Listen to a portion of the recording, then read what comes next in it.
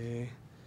All right, so next we're gonna bring up Boyce Thorne Miller, who is the Science Policy Advisor for the Northwest Atlantic Marine Alliance. She has worked since 1988 as a marine scientist and advisor for several U.S. and international environmental NGOs covering ocean environmental issues, including toxic pollution, biodiversity, aquaculture, and fisheries. She's represented NGOs in several international forums, including the London Convention on the Prevention of Marine Pollution by Dumping of Waste and Other Matters. I wonder what other matters might mean. It's curious. Yeah. Okay. And also the North Atlantic Salmon Conservation Organization. So join me in welcoming Boyce Thorne Miller as she shares with us a topic around rethinking invasive species. Thank you. Yeah.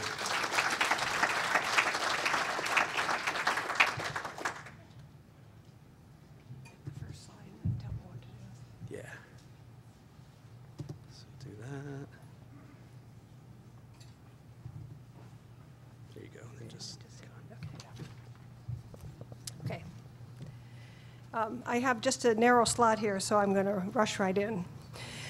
You may wonder why an ocean person is here at this meeting on the agenda. Well, it will probably come as no surprise to you that the ocean is the ultimate receptacle for just about everything done on land. Pesticides applied on farm fields, forests, lawns, parks, restoration projects, and aquaculture find their way into the drainage basins, rivers, estuaries, and coastal waters. In addition to many years working on marine pollution, I've most recently worked in New England with small-scale fishermen who are concerned about the long-term survival of fisheries and marine ecosystems. Their position is not unlike that of family farmers, and we forge strong alliances between the two. These fishermen care about pesticides and other toxic chemicals flowing into the ocean because it not only contaminates the fish they catch and makes the market wary, but it also makes the waters inhospitable to fish and their young, so recovery is next to impossible. And fishermen concerned about long-term healthy marine ecosystems are all too familiar with the folly that comes from managing single species instead of whole systems. May I encourage you to pick up a card from the organization Northwest Atlantic Marine Alliance out on the table and explore the website. We're trying to put, among other things, to put wild fish on the table of the food movement, and hopefully will be in the talk that Michael gives next. So right now, however, I'd like to focus on one particular source of pesticides that should not be happening at all, and that's the control of invasive species on land and in the ocean. How serious is the threat? What are the pesticides, or why are pesticides used on them? And what about the collateral damage the pesticides cause to the ecosystem, to other ecosystems, and to other species?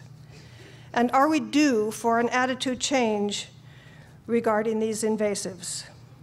I know the current prevailing attitude resists invasive species and sees them as the cause of biodiversity loss.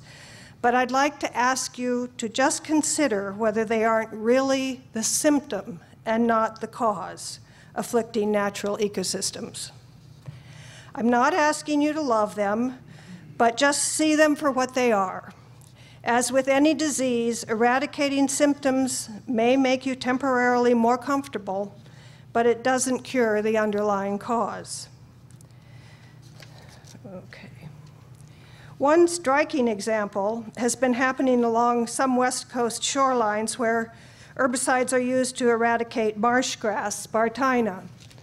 Now the top picture is a picture of Willapa Bay, a Spartina bed that used to be a mud flat.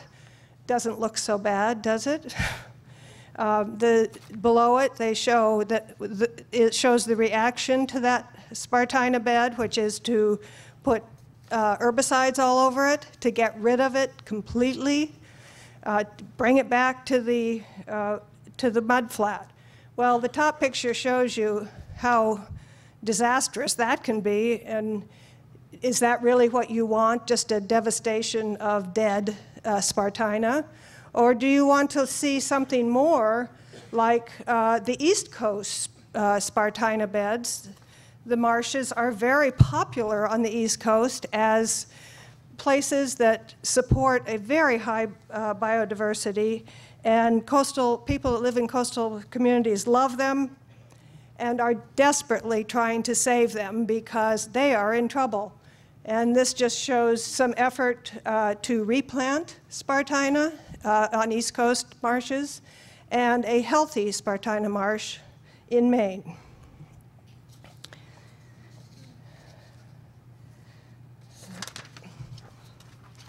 Okay, so the word invasion conjures up aggressive images, so I would prefer to just call them unloved species, and to look at their role or function they are having rather than what they look like. But just briefly, here's what a few of them look like. And they aren't always so ugly. You might not like that picture on the upper right, but that's a snakehead that has invaded, quote, invaded the Potomac and is quite popular with the fishermen there.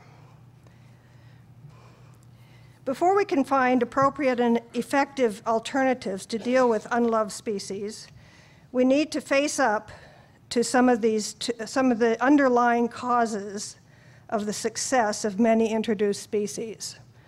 First, we are changing the character of ecosystem habitats at an astounding clip. Climate change is only one of those changes, and I've listed several others down in the corner.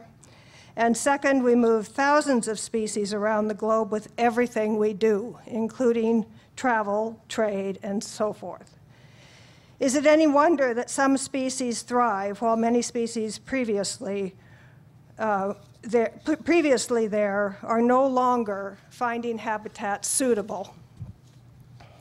Unloved species are showing up in new environments because they arrived on the back, so to speak, of Homo sapiens, because that's what we do. We move species around.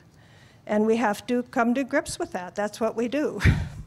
So this is not a war between species, as much as an adaptation to rapidly and severely changing habitats.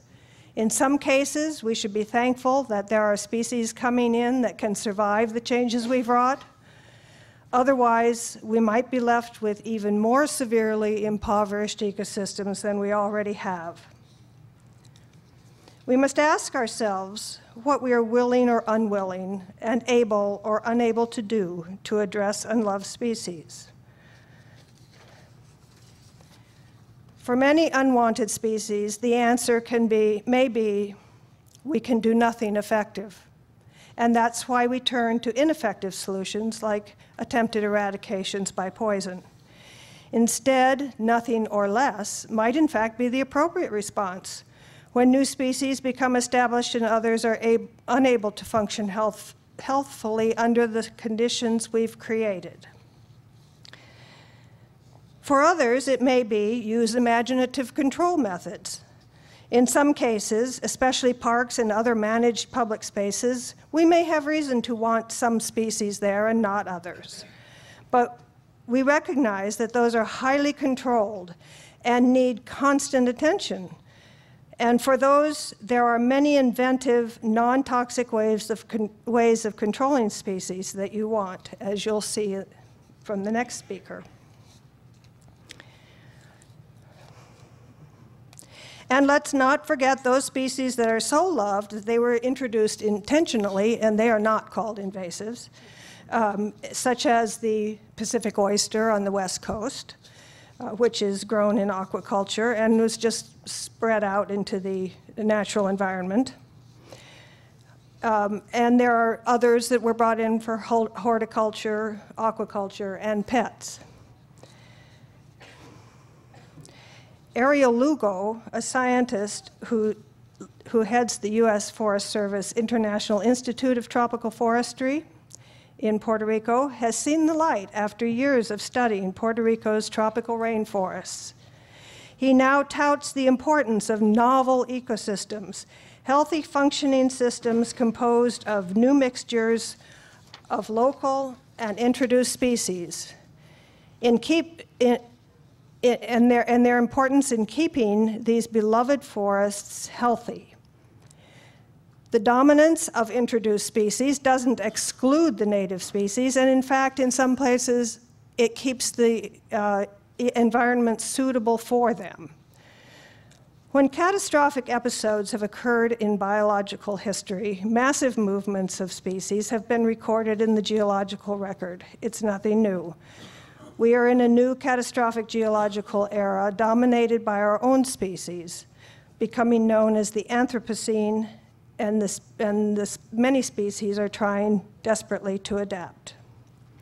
New thinking is beginning to appear in many corners, such as this quote from Fred Pierce, who is an advisor to the New Scientist. "We need to look afresh at conservation priorities. Novel ecosystems cannot be dismissed as degraded versions of proper ecosystems, nor can alien species be demonized simply for not belonging. Novelty and change is the norm, and nature has long proved its resilience and adaptability." So the fact that there are changes happening is nothing new, and we should view the changes in species as something that may be natural. We need to look at the causes and the consequences and make much more precautionary and ecosystem-based decisions about them. And may I end without going into detail, but inviting you to explore the definitions of native and invasive. And you may find that there's really no consistency, and that native is simply a snapshot at some arbitrary time, which is defined differently by different people, and invasive has just a variety of definitions, most of them based on human values.